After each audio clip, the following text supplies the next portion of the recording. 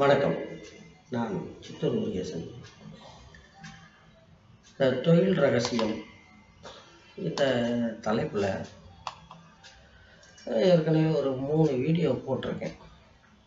அதாவது நான் ஒரு ஜாதகத்தை கையில் எடுத்ததான் அதை எப்படி அனலைஸ் பண்ணுவேன், அதான் சப்ஜெக்டு. இது இந்த லக்னாதிபதி மேட்ருக்கே 3 வீடியோ சரியாக போச்சு. சரி, இப்போ அடுத்தது இந்த தோஷங்கள். இந்த தோஷங்கள் அப்படின்னா அதில் செவ்வாய் தோஷம் மெயினாக பார்க்குறாங்க. அந்த செவ்வாய் தோஷத்தில் நிறைய ரிலாக்ஸேஷன்ஸ் கொடுத்துருக்காங்க. அதாவது செவ்வாய் அவரோட சேர்ந்தா தோஷம் இல்லை, இவரோட சேர்ந்தா தோஷம் இல்லை, கடக லக்னத்துக்கு எங்கே இருந்தாலும் தோஷம் இல்லை, இப்படி நிறைய ரிலாக்ஸேஷன்ஸ் கொடுத்துருக்காங்க. ஆனால் அனுபவத்தில் பார்க்கும்போது அது வேறு மாதிரியாக இருக்குது. நான் 1990 மார்ச் ஆஃபீஸ் போட்டேன். அங்கேருந்து 2009 மே வரைக்கும் அது ஆஃபீஸ் பாட்டுக்கு ஆஃபீஸ் ரன் ஆகிட்டே இருந்தது. இந்த இடைவெளியில் நான் எத்தனை ஜாதகம் பார்த்துருப்பேன். இதில் வேறு நாம் பணத்துக்கு முக்கியத்துவம் கொடுக்குற ஆள் கிடையாது. அதனால் இன்னும் லிபரலாக ஆயிரக்கணக்கான ஜாதகங்கள் என்னுடைய பரிசீலனைக்கு வந்திருக்கோம். அந்த அனுபவத்தை வைத்து நான் தெரிந்து கொண்ட விஷயம் என்னடான்னா, இந்த செவ்வாய் என்பவர் 3, 6, 10, 11 தவிர எங்கே இருந்தாலும் தோஷம் அப்படின்னு ஒரு மெயின் ரூல் இருக்குது பாருங்க. அதான் ஒர்க் அவுட் ஆகுது. இவங்க கொடுக்குற இந்த ரிலாக்ஸேஷன்ஸு அது பெருசாக ஒர்க் அவுட் ஆகிறது கிடையாது.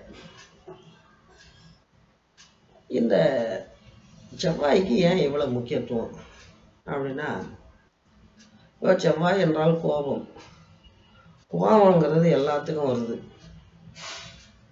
ஆனால் இந்த செவ்வாய் தோஷம் இருக்கிறவங்களுக்கு வர்ற கோபம் என்னடான்னா,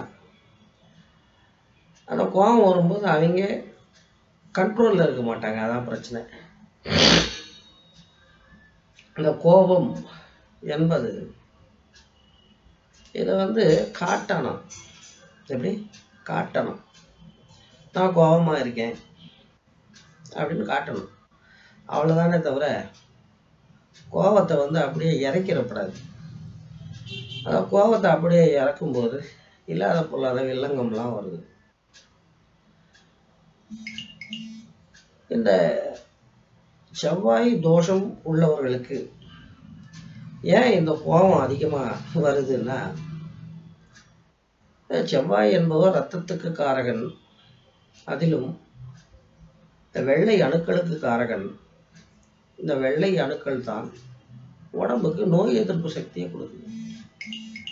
இப்போ ஒரு ஜாதகத்தில் செவ்வாய் பல்பு வாங்கியிருக்காருன்னு வைங்க, அவங்க என்ன ஆகும்னா, அவங்களுக்கு இந்த வெள்ளை அணுக்கள் குறைவாக இருக்கும். இந்திய நாட்டில் பெண்களுக்கு இயல்பாகவே குறைவாக இருக்கிறது. செவ்வாய் தோஷம் இல்லைன்னாலும் ஆண் பெண், ஆணை விட பெண்ணுக்கு அந்த வெள்ளை அணுக்கள் குறைவாக இருக்கும். அதுக்கு காரணம் வேற. அதாவது ஆம்பளை புள்ள வேலைக்கு போகிறான், நல்லா சாப்பிட்டேன் அப்படின்னு ஒரு 4 பீஸ் எக்ஸ்ட்ரா போடுவாங்க. பெண் பிள்ளைக்கு இப்போ நீ குண்டா இருக்க, சாப்பாட்டை குறையுமாங்க. இப்போ அந்த காலத்தில் மக்களுக்கு இந்த பேலியோ டயட்லாம் தெரியாது. நீங்கள் இந்த கார்போஹைட்ரேட் இதை நீங்கள் எவ்வளோ குறைவாக சாப்பிட்டாலும் அது உடம்பு பாட்டுக்கு காத்தடிச்ச பெலூன் மாதிரி போயிட்டே தான் இருக்கும். அதை பேலன்ஸ் பண்ணணும்னா கொழுப்பையும் புரோட்டீனையும் அதிகமாக எடுத்துக்கணும். இது இப்போ வந்து சில டாக்டர்ஸே வந்து இந்த பேலியோ டயட்டை வந்து அப்ஜெக்ட் பண்ணுறாங்க. இன்னும் அவளுக்கு வந்து என்னடான்னா பேலியோ டயட்டுனாலே வந்து இந்த சிக்கனையும் மட்டனையும் வெளுத்து வாங்குறது அப்படின்னு ஒரு தப்பான ஒரு அபிப்பிராயம் இருக்குது. இதுலேயே வெஜிடபிள் பேலியோ கர்மம் கூட இருக்குது. என்னடான்னா அதெல்லாம் காஸ்ட்லி. அது ஒரு பக்கம். இந்த சூட்சமம் தெரியாததுனால பெண்களுக்கு வந்து சோத்தை குறைச்சி, அதே போல் வந்து காலையிலேருந்து ஓடி ஓடி உழைச்சி மதியம் ஒரு அரை மணி நேரம் கட்டையை சாய்க்கலாம்னு பொட்டச்சி இது மாதிரி படுத்தா இப்படி பொழுது போன பிறகு படுத்தா வீடு விளங்குமா, இப்படியெல்லாம் போகுது. அதே போல் வந்து ஏதோ ஒரு சாங்கியம் வேறு இருக்குது. என்னது என்ன வருமே பின்தூங்கி முன் எழுதல். அதாவது புருஷங்காரன் எல்லா கர்மத்தையும் முடித்து அவன் தூங்கின பிறகு தான் வந்து பஞ்சாதி தூங்கணும். அதே போல் அந்த பக்கி எந்திரிக்கிறதுக்கு முன்னே மனைவி எந்திரிக்கணும். இப்படியெல்லாம் நிறைய வந்து வச்சுருக்கானுங்க. இப்போ வந்து நீங்கள் சயின்டிஃபிக்காக பார்த்தீங்கன்னா வந்து அந்த விடியல் அந்த 4 மணிக்கு மேலே ஒரு 6, 6:30 அந்த டைம் தான் வந்து ப்ளசண்ட் ஸ்லீப்பே இருக்கும். அது வரைக்கும் வந்து ரெம் அப்படின்னு சொல்கிறாங்க, ரேப்பிட் ஐ மூமெண்ட். இந்த கண்ணுக்குள்ளே பாப்பா வந்து அசைஞ்சிக்கிட்டே இருக்கும். அது வந்து ப்ளசண்ட் ஸ்லீப்பு கிடையாது. சரி, இப்படி பல்வேறு காரணங்களால் நம்ம நாட்டில் வந்து பெண்களுக்கு இயல்பாகவே அந்த வெள்ளை அணுக்கள் குறைவாக இருக்குது, நோய் எதிர்ப்பு சக்தி குறைவாக இருக்குது. இப்போ இந்த செவ்வாய் தோஷம் இது வேற மாட்டிக்கிச்சுன்னு வைங்க, சொல்லவே தேவையில்லை. இந்த ஆண்கள் விஷயத்தில் அவனுக்கு வந்து செவ்வாய் தோஷம் இருக்குன்னா அவனுடைய இரத்தத்திலான வெள்ளை அணுக்கள் பெண்கள் லெவலுக்கு வந்துடும். இப்போ ஆண் பெண் இந்த உறவே வந்து எப்படி போகும்னா, முக்கியமாக இந்த கணவன் மனைவி, கணவன் ஏதோ ஒரு வகையில் வந்து தன்னை விட பவர்ஃபுல் அப்படிங்கிற ஃபீல் இருக்கிற வரைக்கும் பெண் வந்து ஒரு ஃபேன் மாதிரி இருப்பாள். ஃபேனு தான் ரசிகை. இப்போ இந்த பக்கிக்கும் வந்து தோஷம் இருந்து அந்த வெள்ளை அணுக்கள் குறைவாக இருந்து இவனுடைய பிஹேவியரும் அப்படியே பெண்ணை போலவே இருந்தால், அதாவது பொதுவாத விஷயத்துக்கெல்லாம் டென்ஷன் ஆகிறது இப்படி, அப்போ வந்து நிச்சயமாக குடும்ப வாழ்க்கையில் சிக்கல் வர ஆரம்பிச்சிடும். இதான் வந்து இந்த செவ்வாய் தோஷத்தினுடைய சூட்சமம். இப்போ வந்து இந்த நோய்கள், இப்போ வந்து காற்றில் எத்தனையோ வைரஸ் இருக்குது, எத்தனையோ பாக்டீரியா இருக்குது. ரோகம் வரணும்னா எல்லா ரோகமும் வரணும். ஆனால் சிலருக்குத்தான் வருகிறது, பலருக்கு வருவதில்லை. ஏன்னா அவனுடைய இம்யூன் சிஸ்டம் பக்காவாக இருக்கும், அதனால் வராது. அது ஒரு பக்கம்.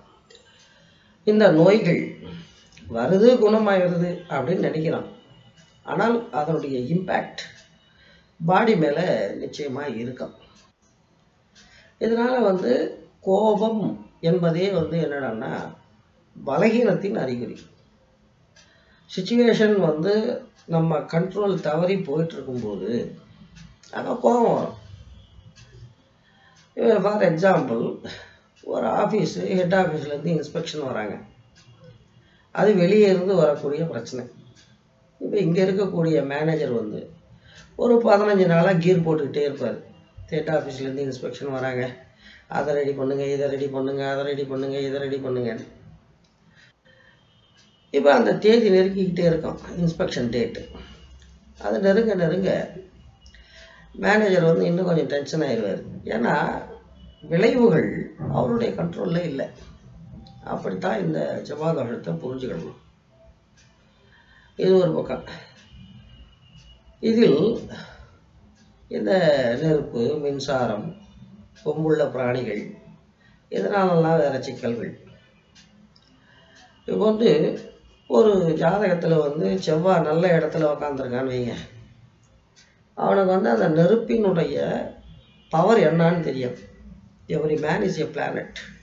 உங்கள் ஜாதகத்தில் செவ்வாய் வந்து பர்ஃபெக்டாக இருக்குன்னா நீங்களே ஒரு மின்சாரம், நீங்களே ஒரு நெருப்பு. நெருப்பினுடைய பவர் என்னான்னு உங்களுக்கு தெரியும், மின்சாரத்தினுடைய பவர் என்னான்னு உங்களுக்கு தெரியும். ஆனால் இந்த செவ்வாய் தோஷம் இருக்கிறவங்களுக்கு வந்து என்னென்னா அதனுடைய சீரியஸ்னஸ் புரியாது. இப்போ உதாரணத்துக்கு நானும் நிறைய வீட்டில் கவனிக்கிறேன். கேஸ் ஸ்டவ் என்னமோ வந்து பிராண்டட் ஸ்டவ் வாங்கியிருப்பாங்க. அந்த லைட்டர் வந்து பிளாட்ஃபாரத்தில் 5 ரூபா 10 ரூபாய்க்கு வாங்கியிருக்குங்க. கேஸை ஆன் பண்ணி விட்டுட்டு டொக்கு டொக்கு டொக்கு டொக்குன்னு தட்டிக்கிட்டு இருக்குங்க. அது 6வது டொக்குக்கோ 7வது டொக்குக்கோ தான் பத்தம். அது வரைக்கும் கேஸ் ரிலீஸ் ஆகிட்டே இருக்கும், பக்குன்னு எரியும் போது. இப்படி ஒரு காலத்தில் வந்து இந்த பம்பு ஸ்டவ் இருந்தது, அது இன்னும் ரிஸ்க்கு. இப்படியெல்லாம் இருக்குது. அதே போல் இந்த மின்சாரம் இந்த விஷயத்துலையும் இது எப்போவுமே வந்து என்னடான்னா, நாம் எதில் பல்ப் வாங்கணுமோ அது மேலே கவர்ச்சி அதிகமாக இருக்கும். இதுதான் வந்து நான் நக்கலுக்கு சொல்கிறது. அப்பப்போ ஒரு பெண்ணால் ஒருத்தன் சுகப்படணும்னு இருந்தால் அவன் எவன் பின்னாடியும் போக மாட்டான், எவளையும் அட்ராக்ட் பண்ணணும்னு நினைக்க மாட்டான். ஆட்டோமேட்டிக்காக குட்டிங்க வந்து விழுந்துக்கிட்டே இருக்கும். அது மாதிரி அதே நேரத்தில் இவன் பொட்டச்சியால் பல்பு வாங்கணும், மகிழா ஸ்டேஷனில் ஜட்டியோட உக்காரணும், ஃபேமிலி கோர்ட்டில் போய் நிற்கணும் கும்பலோட கும்பலா, இப்படி அவன் தலையெழுத்து இருந்தால் அவன் தான் வந்து விழுந்து விழுந்து காதலிக்கிறது. அது மாதிரி இப்படி இந்த செவ்வாய் தோஷம், இந்த செவ்வாய் தோஷங்கிறது வந்து எப்படின்னா ஒரே ஒரு செகண்டில் வாழ்க்கையை புரட்டி போட்டுரும். இந்த வடிவேலுக்கு அப்படி மாதிரி நல்லாத்தானே போயிட்டு இருந்தது அப்படின்னு புலம்ப வேண்டியதுதான். அதனால் இந்த செவ்வாய் தோஷம் இதை வந்து க்ளீனாக அசஸ் பண்ணணும். இந்த ஜாதகத்தில் செவ்வாய் தோஷம் இருக்கா, இருக்குன்னா அதனுடைய வீரியம் என்ன. இந்த பரிகார பட்டியல்லாம் தந்திருக்காங்களே, அந்த பரிகாரம் எந்த அளவுக்கு ஒர்க் அவுட் ஆகும். பரிகாரம்னா என்ன?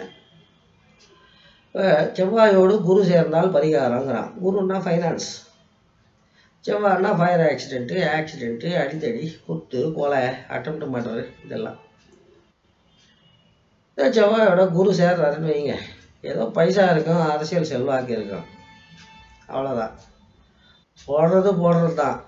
என்ன போய் ஒரு 20 நாள் அட்மிட் ஆகிட்டு ஒரு 8 லட்ச ரூபா பில்லை கட்டிட்டு நான் உசுரோடு தான் இருக்கேன் அப்படின்னு வெளியே வர முடியும். இந்த மாதிரி நிறைய விஷயங்கள் இருக்குது.